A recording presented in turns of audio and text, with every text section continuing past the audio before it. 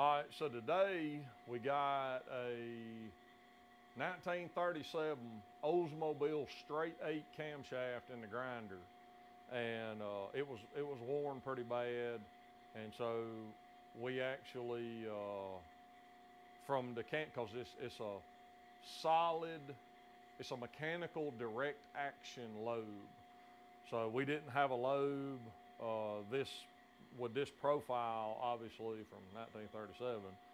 So we made some masters to grind it, and we got it set up and indicated in and got it straightened and all of that jazz. And I got the first lobe ground and confirmed the lobe tapers correct and all. So you know, this is just like maybe a highlight of what we can do, how we can do it. So some of this antique stuff that you just can't find that can be repaired or just touched up if a lobe is not, you know, totally murdered, we can regrind it and salvage it. So I got the first intake. Well, actually I got the cam in backwards, but I got the first intake in line done. And we'll bring you in here and I'll grind a couple of lobes and let you see it.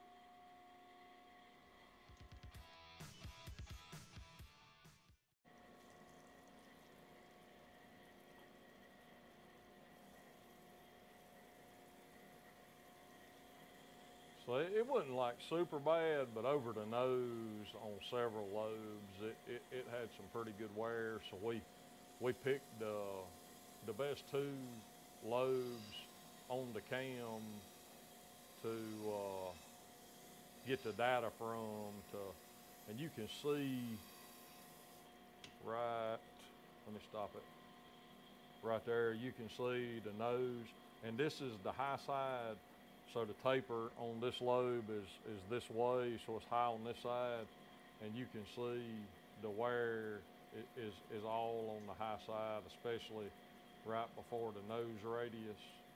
So I feel like we got 2 lobes that we made masters from that were the best. We cam doctored it and got the best, but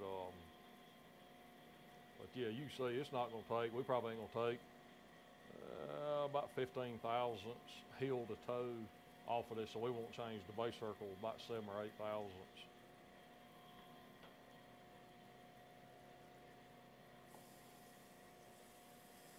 But you know, some of these old cams, I mean, they're just non-existent, and this thing was it was bent in the center 18 thousandths. It had 18 thousandths run out in the center journal, and you know, we peen camshafts and crankshafts to straighten them.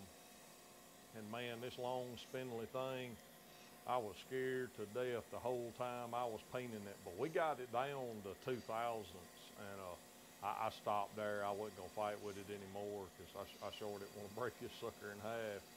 But it come in, and all 5 mains are like I say within 2, maybe a little less than 2, and it's gonna be good. It's gonna live again. Andrew reground all the lifters for it, and it's got huge lifters. I think the head diameter was like almost 1.25 inches, so they pretty robust.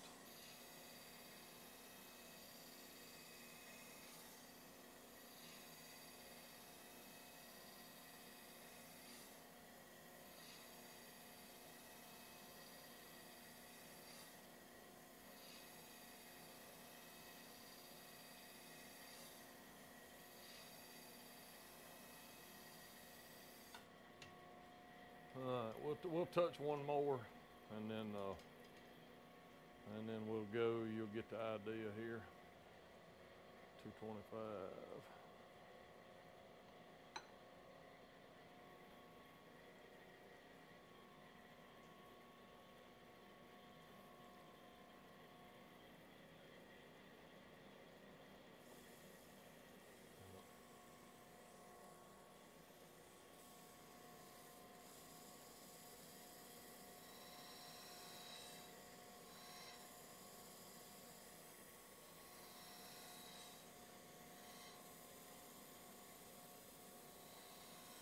kind of see, because this would be, you know, it's a gear drive, so the cam runs backwards. So this will be the opening side, and this will be the closing side, and you can see how much more what it looks like, you know, on the closing and the opening side, how much different the wear is.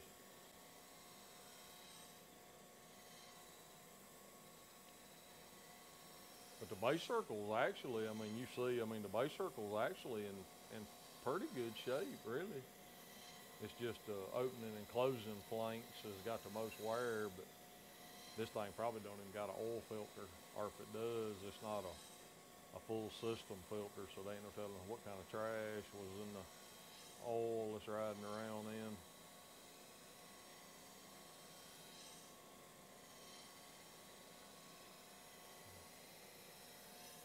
And you see the nose on that one too.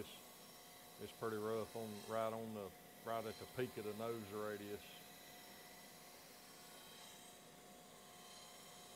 All right, so that's how we do it. So, you know, this is pretty much the way we do all regrinds.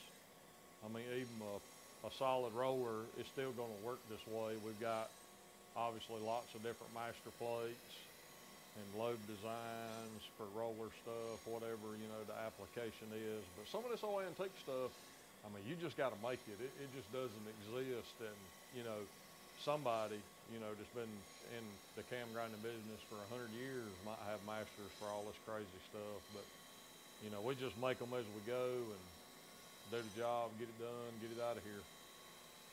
But anyway, thanks so much for watching, and we'll catch you on the next one.